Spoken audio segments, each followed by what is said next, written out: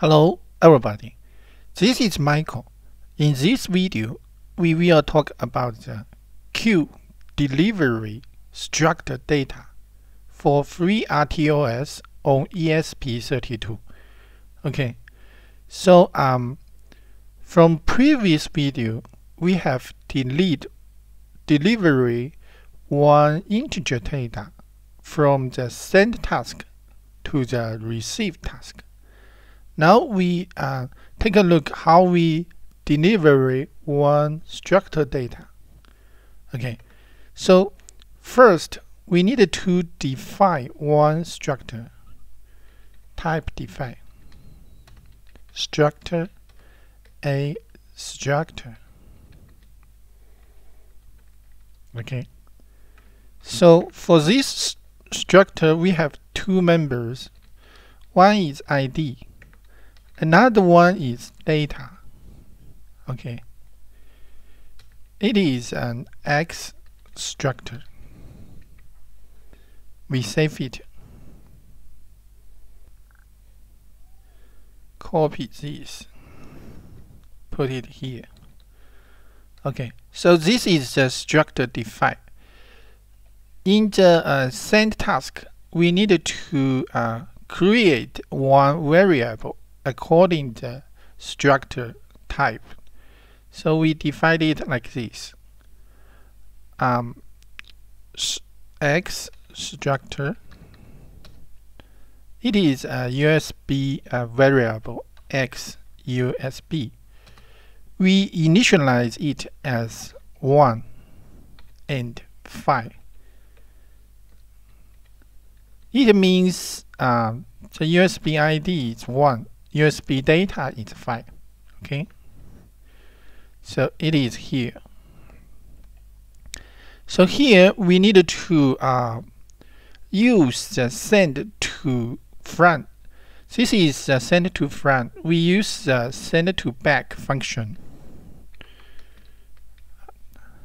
The difference between these two functions, we have talked about it in previous video. Okay, we save it and we change the I address as a USB structure address. Okay, like this. So here we also need to remove the I print off. Okay, this I we change it as X USB ID. We increase the structure ID value. When this ID equal to 6, we make it as 1. Okay, so this is the send task. We will send one structure variable through the send back function, send to back function. Okay, we save it. And the next, let's take a look at the receive task.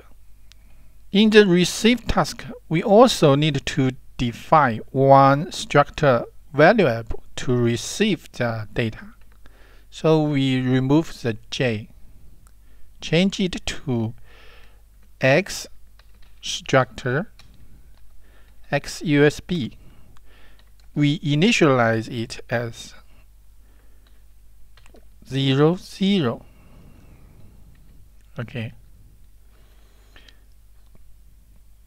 So this value we'll use to receive the structure value through the queue. Okay, here we will change the address of the J for use the USB address X USB address to place it.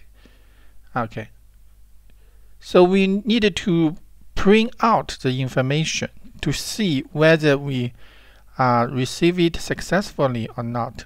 The ID will be a USB ID. Okay, and the data, let's output the data. The data is D. Here we use the USB data to print it out. Okay, we save it. So that's it. It's very simple, and we no need to change other code. Okay, so let's go back to review it a little bit. Here we define the structure. It has two members. One is ID, another one is data. Here we initialize the X USB variable, initiate as 1, 5 in the send task. Here we use the Q send to back function, send the structure value into the queue. So is this queue handle? Okay, is this queue handle? And in the receive task, we use the receive function. We use the queue receive function, receive the structure value through the queue, put it here, put it in the local variable. Okay, and then we print out the ID and the data. Okay, we save it. We begin to compile it and to download it in our board to see whether it will output the information or not. Will output the correct information or not. Okay. Okay, now here we need to go into our folder my code hello world, and we can use IDFPE app. We just compile the application code.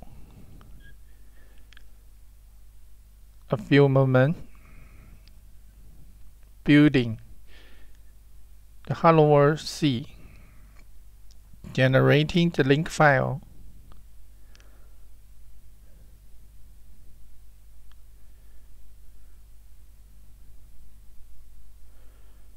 Link ELF file, generating the bin file. Okay, so we use the app fresh to fresh the code.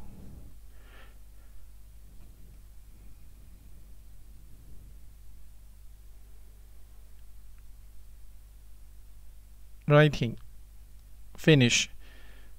We open our monitor.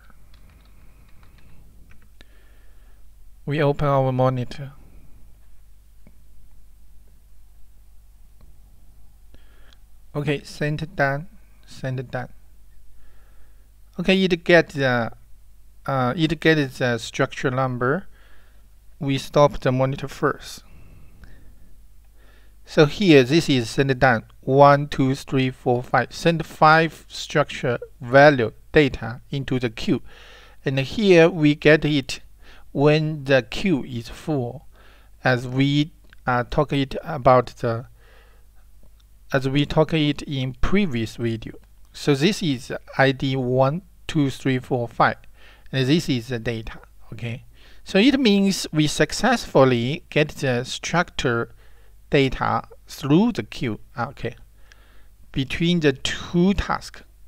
This is receive task, this is the send task. Okay, so it is very simple for us to deliver the structured data through the queue. And this is this video. I'm Michael. See you next time.